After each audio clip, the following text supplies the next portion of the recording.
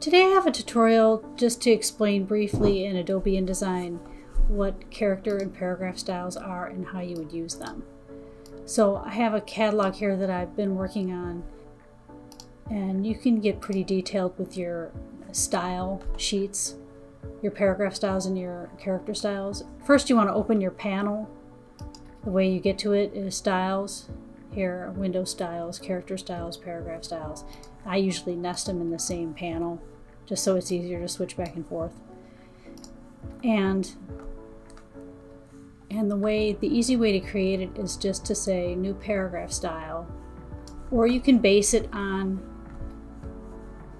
a font and style you're already working with. So if, for example, I like the way this looks, this type looks, I just go here, I go new paragraph style, and just name it. I'll call it item header. And you can see that it's picking up the character. And then I could add whatever additional information I want. Sometimes I'll add a rule above or below, depending on the area, the type I'm working on. Or you might want to add some spacing or an indent. I'll say a left indent. I'll just put 0.0625. And we'll see how that looks. Alignment. Click OK. And my item header, the new style created, is here. And you can see how it shifted a little bit because I added that spacing. And the reason why you would want to start working with paragraph styles and character styles early on is in case you make a change or the client makes a change and says, oh, I don't like this font. Then you're not going through this entire 100-page catalog trying to make a type change it to bold or something simple like that. And the way you would use character style, I'll just do, is if you have a copy that you want to change. For example, this would be more for a paragraph copy example. I'm going to show you.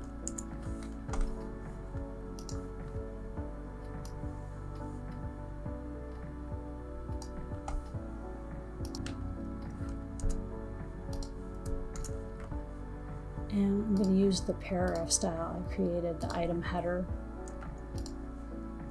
And first, just to show you that in order to reapply it, you click here, down here at this paragraph icon, and it'll reapply the style. And then if I wanted to make a change, for example, let's say I wanted it left, justified, and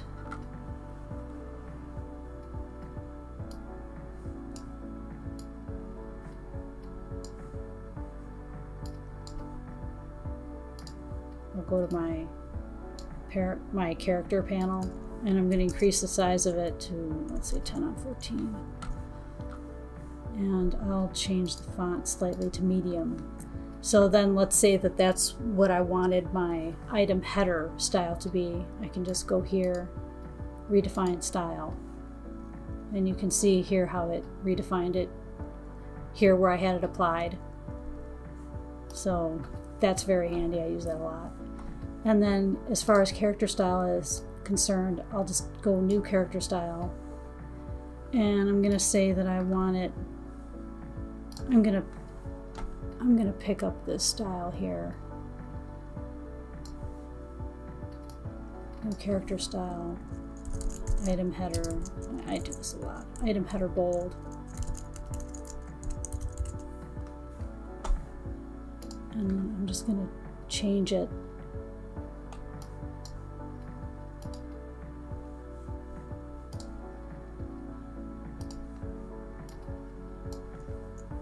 I'm going to go to Proxima Nova. Proxima Nova condensed. And I'll make it semi-bold. And I'll make it larger so you can see the difference. And whatever you change here will get applied in the character style to this font. Otherwise, it's just going to maintain the paragraph style. I'm going to change it to red.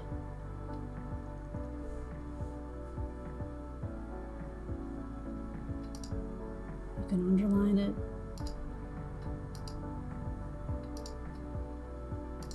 But those are the main tabs I use. So I'm going to click OK and item header bold, and you can see that it picked that up.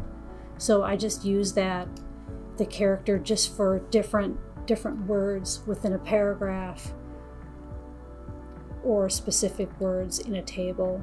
It won't pick up the character style, the line spacing and all that, but it will just change that one character. So it'll maintain the paragraph style, but it'll pick up the character style. So I use that a lot when I build catalogs and things like that. And I organize them and usually also use naming conventions when I create my character and paragraph styles, just so it's easier to, just so that when you sort them, it comes up, it sorts them in a way that I can find most easily accessible. See here, sort by name, I sort by name. When I create, after I'm done creating a batch of character styles, I'll just go here and say sort by name. And you can see. So that's my quick tip for today, just the basics of working with paragraph and character styles. Please subscribe, give me a thumbs up. Thank you for watching.